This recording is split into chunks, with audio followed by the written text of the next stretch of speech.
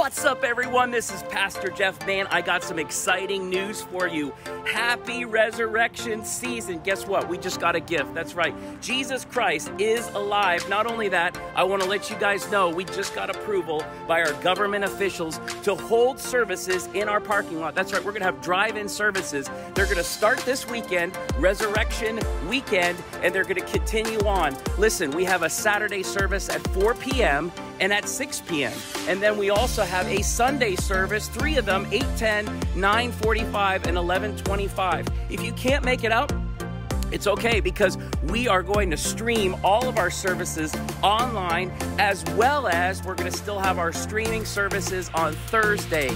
Jesus is alive. I'm excited. We have a few rules that we're going to go over. Not only that, I'm going to give you what to expect here at CCWC when you come on the campus. Please follow the parking lot attendants as you pull into the CCWC campus. The parking lot attendant will show you where to park. You may roll down your windows or open up your sunroof. We ask that you please use the restrooms before coming to CCWC, because the doors will be closed and will be locked up tighter than Chick-fil-A on a Sunday.